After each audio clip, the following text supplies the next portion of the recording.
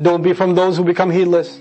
The remedy against heedlessness is remembrance. And before Allah mentioned remembrance, He mentioned what's the best form of remembrance, which was Quran itself. Inna alladhina inda rabb. So by the way, in these last two ayat, which problem has been addressed? In conclusion, ghafla. Which problem is still left? Okay, what is left? Inna alladhina inda rabbika la yastakbiruna an ibadatihi wa yusabbihuna lahu. Those who are close to your master, they're in the company of your master, they don't show any arrogance in worshipping him. وَيُسَبِّحُونَهُ. They declare his perfection. وَلَهُ يَسْجُدُونَ. And they fall into sajda before him. Where the surah began, arrogance was tied to a lack of sajda with Iblis. And the surah ends, and they make sajda to him. They know not to make that mistake. وَلَهُ يَسْجُدُونَ. It's beautiful. It's such a cohesive argument about the two things that will destroy us: arrogance and heedlessness. So in my conclusion to this surah, I just want to remind myself and all of you of how dangerous these two diseases are, and how they can creep up into our lives. And how Allah Azza wa Jalla, when He's reminding us of these things, it's not just an ancient reminder, it's a living problem. What are the devices of arrogance, and what are the devices of heedlessness? The devices of arrogance today are self-image. That's the device of arrogance. You're so concerned with what you look like, what people think of you. You're concerned with your impression. Iblis has no problem doing sajda to Allah. He's done many before. It's in front of others. I have to do sajda to another creation. It's now comparison to somebody else. So when you're too conscious of others around you, two things happen. One, you're constantly comparing yourself to others and you want to make sure somehow you're better. And two, when you're so concerned with others, you no longer become concerned with Allah Azza wa Jal. You forget that. You lose sight of that. These are the makings of kibr. Self-image. You're obsessed with yourself. Self-indulgence. The ghafla, the big problem of ghafla is basically everything that takes you away from remembering Allah Azza wa Jalla. Now what are those things today? Not just in a general sense, today. It's 3G. It's 4G. It's Netflix. It's Hulu. It's YouTube. It's Facebook. It's TV shows. It's downloads. It's video games. It's one thing after another. The new movie that comes out. Then another movie comes out. Which ibadah do you and I do that 90 minutes gets our full attention? 90 minutes, we don't even think about anything else. People walk into a movie theater, 3-hour movie, 2.5-hour movie, 110-minute movie, 102-minute movie. They lose attention for even a second? Full concentration. Who leaves them alone? Shaitan just left the building. You come into the masjid, you're trying to pray 2 rak'ahs. 2 rak'ahs.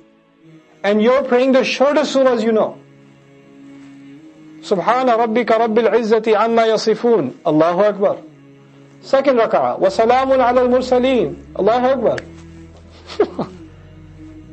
And even in that, what happens? Oh my God, what's for lunch? What's for lunch? Who's this guy next to me? Did I make wudu? Where am I? Is it the weekend? Did I study for the exam? Oh my God. We are addicted to entertainment, and our addiction to entertainment is paving the way for our ghafla. Now, what are the consequences of that? The consequences of ghafla aren't just limited to you don't do dhikr. There are additional consequences. When you forget Allah, you forget to be appreciative of Him, and you also forget, you're not as fearful of Him. When those two things go away, what floodgates are open? Sin. Maybe it's harmless entertainment at first. Maybe you're playing like Pac-Man. Maybe it's harmless, no haram in it. Maybe Mrs. Pac-Man is not wearing hijab or something. But it's not that haram. But when ghafla happens and you're not conscious of Allah anymore, then, I don't know, some commercial plays in the middle, and you see some image you shouldn't see, and you don't change the channel. Your ghafla lets you stay and watch and watch and watch, and then every time you take in sin, there's a little stain on your heart and my heart, and more and more and more, until the whole heart gets covered in dirt, mud. And at that point, when you pray, you know nothing's going on. And you're wondering, how come nothing's going on? You cannot remove that mud without effort. I can't remove that mud without effort. We have to cleanse ourselves from an addiction to entertainment. We have to like get it out of our system. We have to remove it from our system. We have to replace that time with dhikr.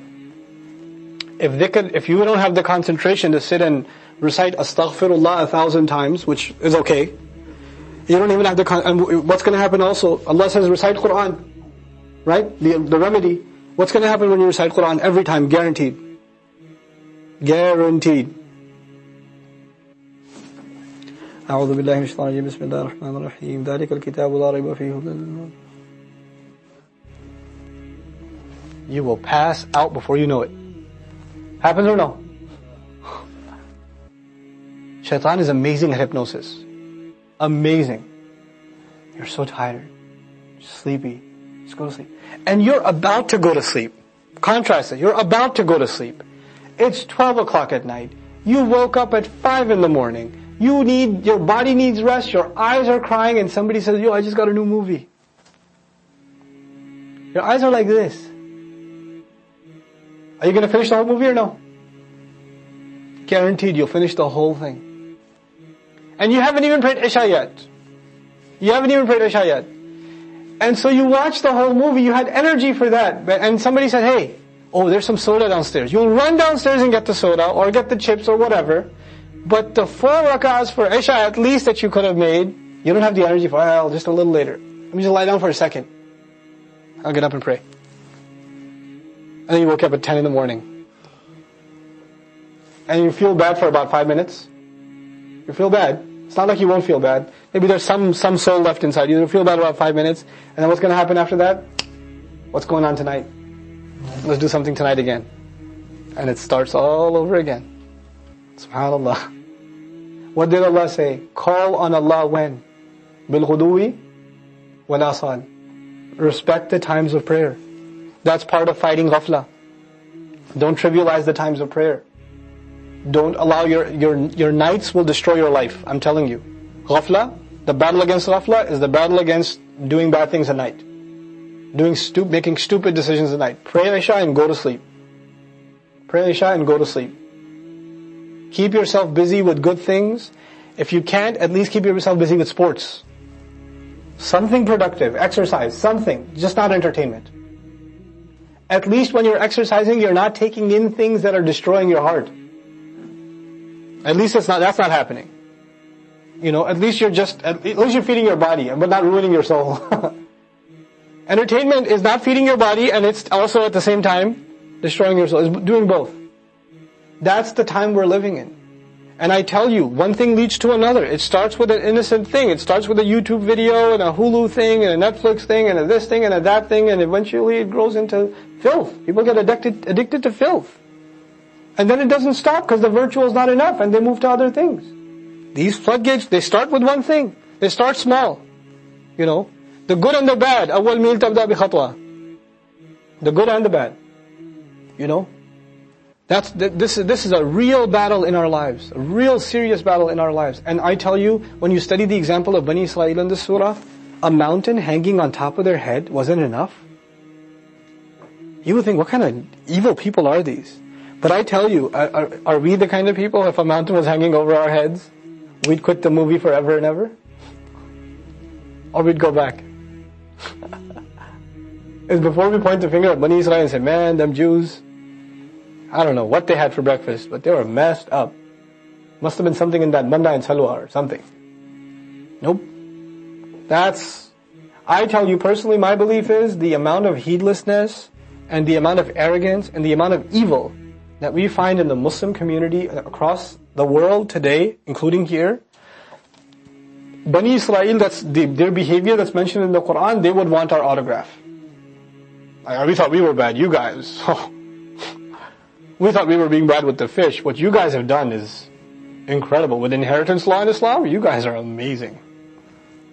That's some good stuff. We've taken the cake. We need to go back and start at the basics. The first step is to get rid of ghafla.